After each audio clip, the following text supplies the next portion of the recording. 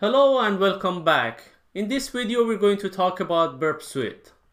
Burp Suite is a graphical tool mainly developed in Java and used for web application security testing. It's developed by a company named Portswigger Security. There is a free version of Burp Suite with limited functionalities, and there is a paid version of Burp Suite with full functionality. There are several different components on Burp Suite, which we're going to talk about in this video and next video. Burp Proxy is the module which is intercepting web traffic. Burp Spider is the module which is used for crawling and mapping web pages. Burp Scanner is the module that is used for vulnerability scanning. Burp Proxy and Burp Spider are included in the free version of Burp Suite. Burp Scanner is the paid version of Burp Suite.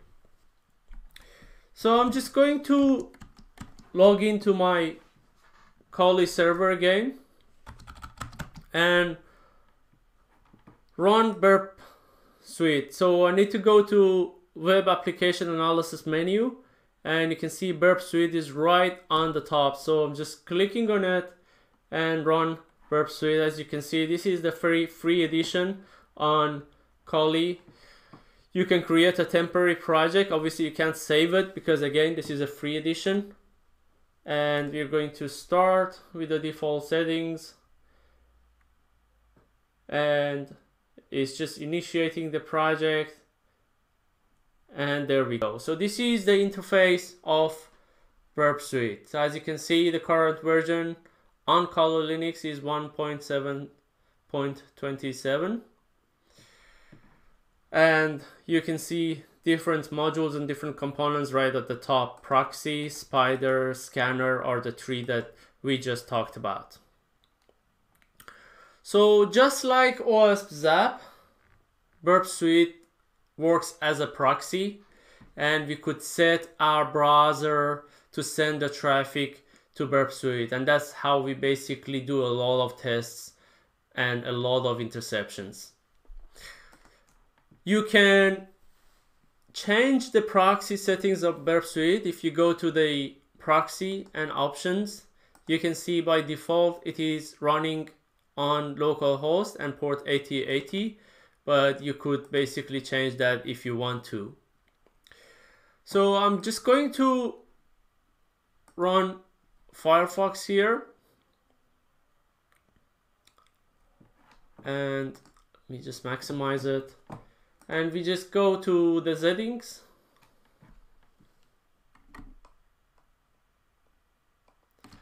and go to the advanced network setting, and as you can see, the proxy settings is still there.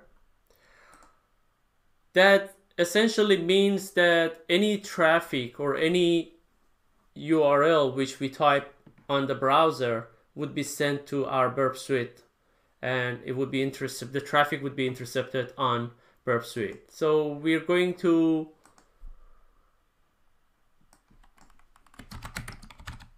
check our DVWA machine. As you can see, nothing is happening here, and I'll show you why. We just go back to the Burp Suite, and you can see that the intercept tab has become orange. If you click on that, you see that intercept is on, and it's actually waiting for us to let the packet through. So I just click on forward a few times to let the packets through, and that is done.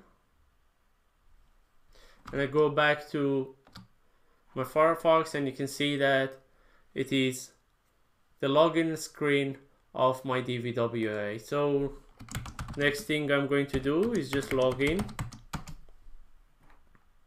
and again, because the traffic is intercepted on Burp Suite, you see this is in real time. So you're basically seeing the traffic in real time. So you see that request going to 192.168.56.200. You see the raw packet and the request. You see the parameters that are being passed. So you see admin and password, the values that I'm passing, and you see the header values, and everything basically is pretty much there. So you can turn off the intercept if you want to, or if you want to intercept every single packet in between, you could do that too. So right here, I could even go and change the values of the header if I want to, or even parameters if I want to. So I could change the username or the password or whatever I want to do here. I could do that and then send the HTTP packet to the server. So you can see that you could do a lot of things in a live environment when dealing with Burp Suite. So I'm just going to let this through. So there are a lot of obviously default Firefox connections as well, which are being intercepted. We could exclude them on the proxy if we want to. And I'm just going to go back to my Firefox, and you see that it's now logged in. So now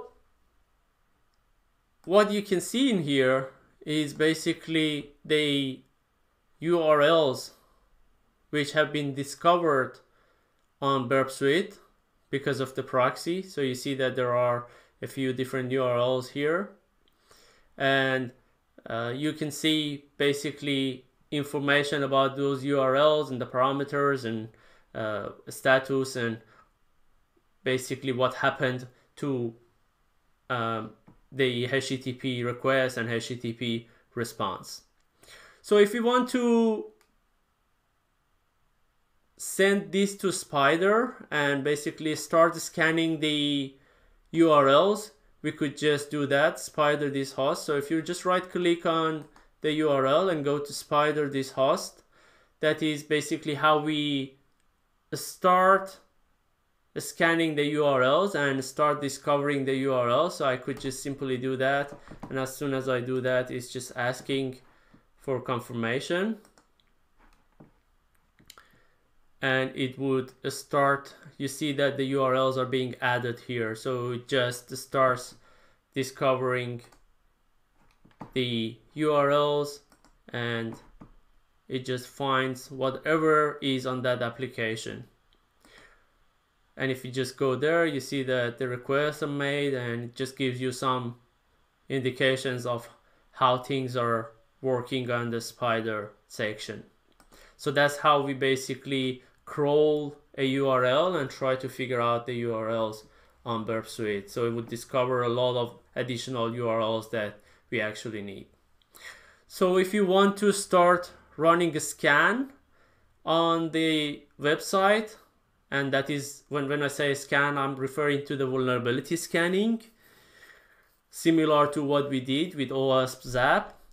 You can again right click, and as you can see, the option for actively scan this host and passively scan this host is currently disabled because this is the free version of Burp Suite. But if you have the paid version of Burp Suite and use that version, you could basically start scanning the application right from here. And as soon as you start the scanning, it will be added to the scanner module here, and you would see that the vulnerability scans would be started. So these are the type of attacks and the type of vulnerabilities that will be discovered as part of the discovery and as part of the scanning. So those three modules are the important critical modules of Burp Suite. So the proxy module is where we start intercepting the traffic. Spider module is where we want to discover all the URLs within an application to be able to scan them. And the scanner obviously would do the vulnerability scanning on the application. On the next video, we're going to talk about some more advanced feature of Burp Suite. Thank you very much for watching, and I will be with you on the next one.